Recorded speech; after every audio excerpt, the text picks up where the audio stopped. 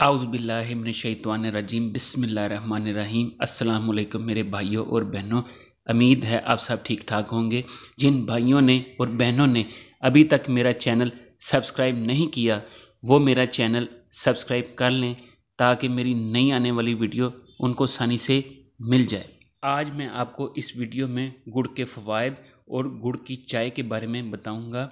डॉक्टरों की हिदायत के बावजूद अगर आप शुगर या मिठाई खाना नहीं छोड़ सकते तो अपने आप को एक सेहतमंद इंतखाब की यानी गुड़ की जानब मोड़ लें।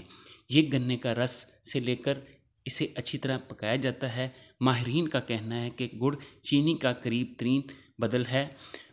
गुड़ को आप बिल्कुल चीनी की तरह इस्तेमाल कर सकते हैं, बल्कि चीनी से ज़्यादा फ़ायदे मौजूद हैं।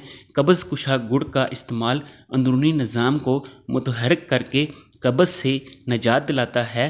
गुड़ निज़ाम-ए-निज़ाम के लिए बहुत ही बेहतरीन है, निज़ाम-ए-निज़ाम को मुतहर्रिक कर देता है। इसीलिए बहुत से अफराद खाने के बाद गुड़ ज़रूर इस्तेमाल करते हैं। गुड़ आयरन के हसूल का बेहतरीन ज़रिया है और गुड़ की इसी खूबी के बायस इसका रंग गहरा हक्सरी होता है। आयरन हमारे जिस्म के लिए बहुत ही ज़रूरी होता है क्योंकि इससे खून की कमी नहीं होती। गुड़ ऐसे माइक्रो न्यूट्रिएंट्स से भरपूर होता है। जिगर की सफाई, क्या आप अपने जिस्म के जहरीले मादों का अखराज चाहते हैं तो गुड़ का इस्तेमाल शुरू कर दें। गुड़ आपके जिगर की सफाई करके पेशाब के निज़ाम को मुकम्मल तौर पर दुरुस्त रखता है।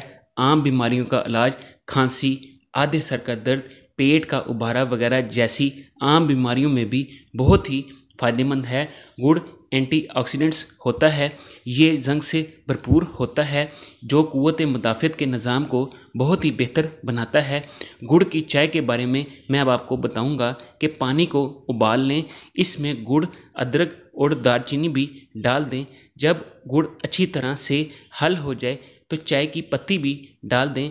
अब इसको एक उबाला आने दें, फिर आप इसमें दूध डाल दें और फिर उबालें। इसके बहुत ही फ़ायदे हैं। ये चाय कब्ज़ को ख़त्म करती है। इस चाय के कोई साइड इफ़ेक्ट्स भी नहीं हैं। गुड़ की चाय जिगर को साफ़ करती है। अगर आप चाहते हैं कि जिगर की सफाई होती रहे तो गुड़ की चाय पीना शुरू कर दें। ये चाय हाजमे के निज़ाम को बहुत ही बेहतर करती है। मैदे में तेज़ाबियत और एक्स्ट्रा गैस भी नहीं बनती। ये खून की कमी को पूरा करती है। ये चाय नज़ला ज़ुकाम जैसे मर्ज़ से भी बहुत बचाने में अहम किरदार अदा करती है। मेरे भाइयों और बहनों, अगर आपको ये मेरी वीडियो पसंद आती है तो आप इस वीडियो का कमेंट्स ज़रूर करें और आप अपनी राय से आगाह करें। अच्छा मेरे भाइयों और बहनों, अब आप मुझे इजाज़त दें। अस्सलाम वालेकुम।